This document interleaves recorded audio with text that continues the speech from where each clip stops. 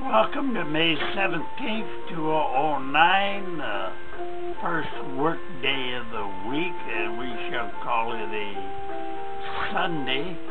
Well, brethren, let's get right over into the Lord's Care Ministry. Knowledge and wisdom comes from above.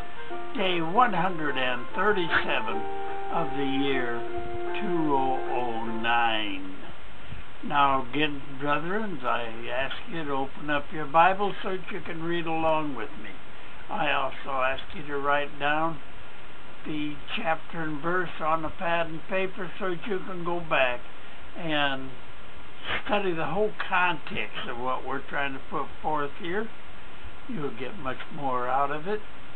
And brethren, if we go too fast for you, which I know most generally we will, use the pause button down here in the corner, and you can be able to pause it so you can find chapter and verse and read with me. A lot of it is only one verses long. That's why I ask you to write it on pad and paper or go back, but use the pause button, and you can see this as many times as you would like. Okay, let's start out by going to Psalms chapter 89 and verse 19. I have exalted one chosen out of the people. Now let's go to Hebrews chapter 2, verses 16 and 17. Verily he took not on him the nature of angels, but he took on him the seed of Abraham. In all things I believe him to be made like unto his brethren. Now Ezekiel chapter 1 and verse 26. Upon the likeness of the throne was the likeness as the appearance of a man above upon it. It's talking about maybe God being above it. John chapter 3 and verse 13. The Son of Man which is in heaven. Read that whole verse. People say that we're going to go to heaven when we die. The Bible doesn't say that. Read this whole verse. It says the only one going to heaven is the one who came from heaven. And if you check back into the Old Testament, you found that we, the human people, come out of the dust of the earth, out of the clay. Check it out. Luke chapter 24 and verse 39. Behold my hands and my feet, that it is I myself. Handle me and see, for the Spirit has not flesh and bones, as you see me have. Philippians chapter 2, verses 7 and 10. He made himself no reputation, and took upon him the form of a servant, and was made the likeness of man, and being found in the fashion as man, he humbled himself, and become obedient unto death, even the death of the cross.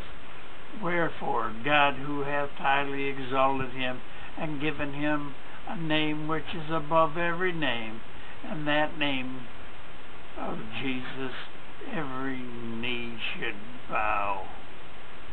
Yes, brethren, he was made a servant. You know, because of the way he was made, he could be called the Son of God because it was the God that impregnated Mary, and the Son of Man because it was born through Mary.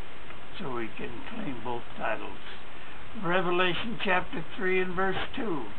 Be watchful and strengthen the things which remain, that are ready to die, for I have not found thy works perfect before God.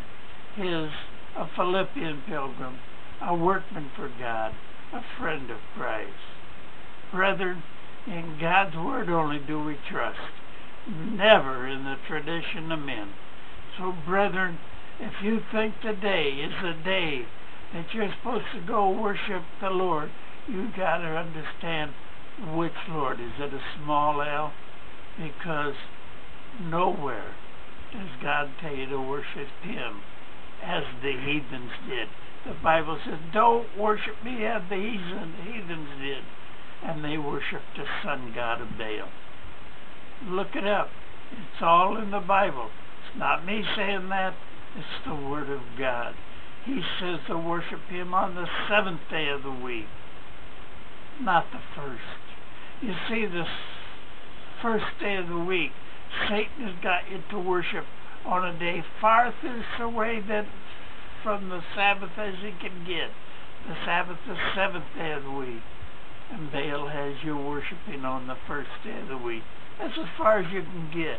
And everything in it is like when you look in a mirror, it's a reverse reflection. Check it out. Your right hand in the mirror shows to be your left. Check it out. Sunday is a reverse reflection of the Sabbath. Brethren, with that, we're going to close for today. You all have a great and wonderful work day. I know I will, and God willing, we'll see you tomorrow. Bye for now.